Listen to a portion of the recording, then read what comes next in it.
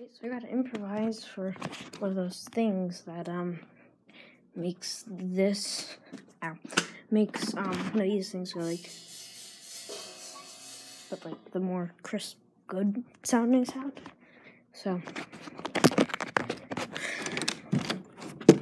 into the depths of this place to see good, I think. So I'm gonna grab some paint brushes, see which one I like, and see if they sound any good. So, see if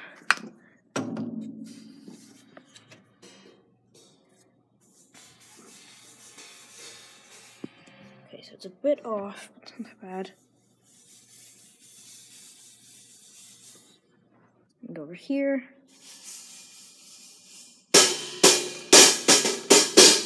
Play it pretty well. There.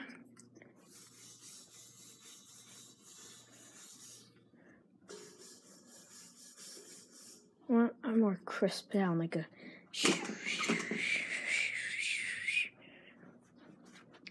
I don't know. I'll keep these here. And then I want to have a really quiet snare drum in there, too. Like a. But I don't know if I can get. I don't know if I'm gonna put that in there. If I don't get this sound, which has to be crisp, or else it's not gonna sound good. And then I might not even add the hairs in there. No, that's way too rough. Like, actually, you know what? I'm gonna try some on drums. These.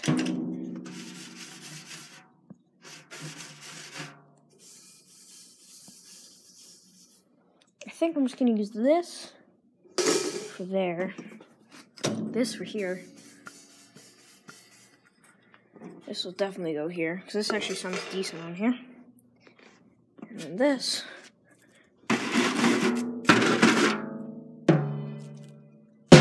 See, the problem here is I think I'm going to have to record the snare drum separately so I can make it less loud, because without it being loud, I'll show you real quick. Without it being loud, this is what happens. I don't want that, I want this.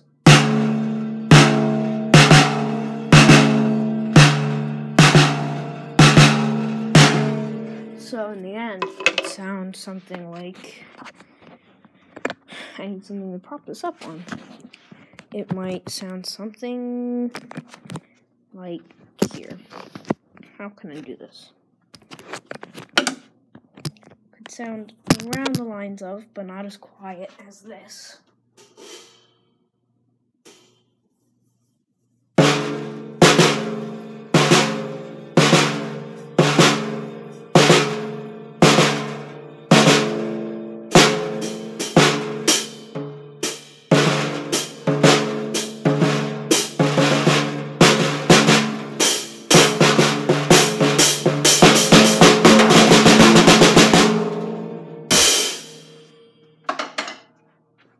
Got a bit carried away there, but that like jazzy brushing sound on the snare.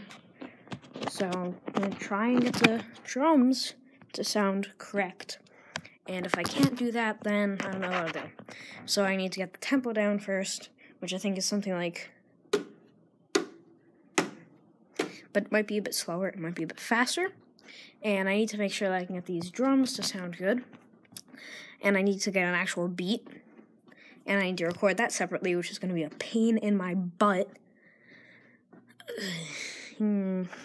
But, I'll get to you, and I'll do a quick time lapse.